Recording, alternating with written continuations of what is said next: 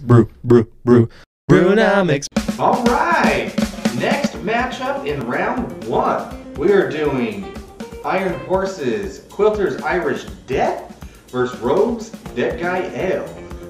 This is the fan category, the Iron Horse Irish Death, that is. Not just the fan category, overwhelmingly the #1 fan suggested beer on here, and also making Iron Horse the only brewery with 2 spots on the bracket. Ooh. Yeah. Wowzers. And then of course the Dead Guy Ale, which is in our Amber Red Lager Ale, kind of the more generic category. Not that that's a generic beer, but it just kind of fits anywhere.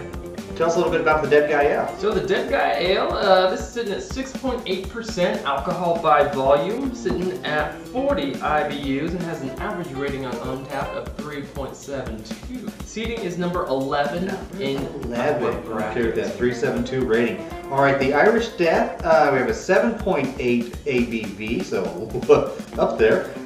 Only 12 IBUs.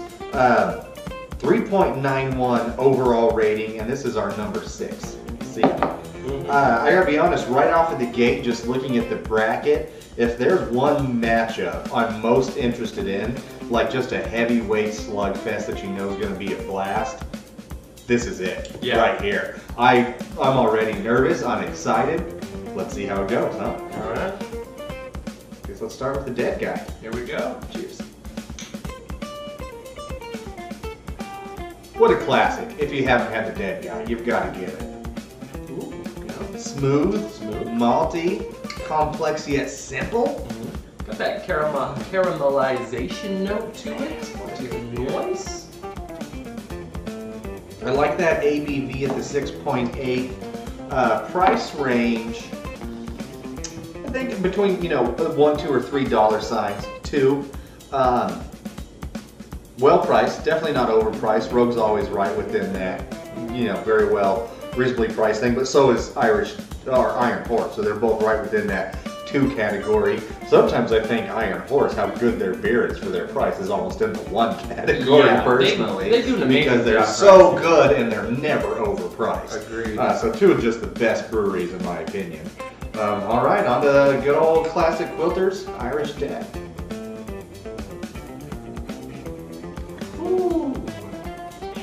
It still blows my mind how many people went Irish Death, Irish Death, Irish Death on our suggestions when we threw it out there on the social medias. Like there were a few other beers that may have got 2 or 3 suggestions. This one though, everybody. Unanimous.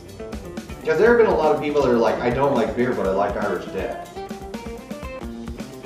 Because it's very interesting. It's technically a what they just call it, a strong dark ale, I think. Yeah. If I recall right. So again, one of those ones that can be in any category but deceptive. But man, whew, good roasty, malty, not quite coffee taste. It's not a porter because it's way too light. It doesn't sit heavy. That's part of that 12 IBUs on there.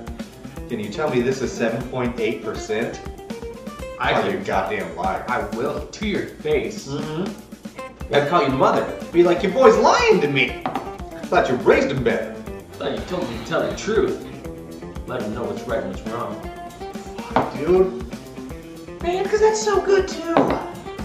I'm genuinely T-O-R-N torn. Alright. Okay. I don't. This is tough, man. I am genuinely torn.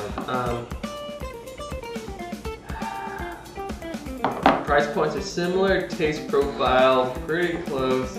It all comes down for me, what do I prefer most often? God damn it, I don't know. Alright.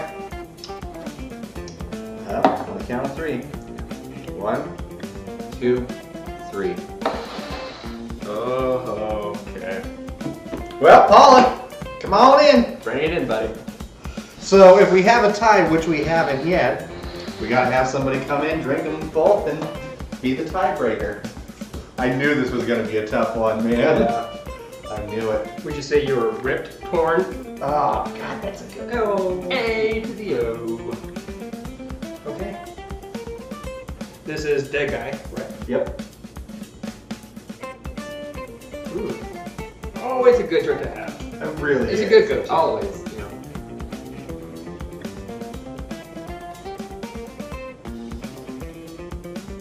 Smooth finish. This is Irish Death.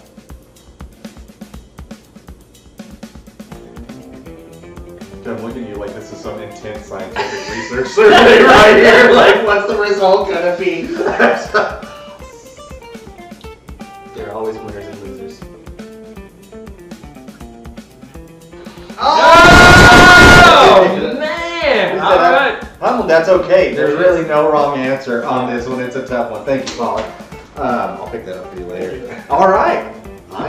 Irish Death with the win.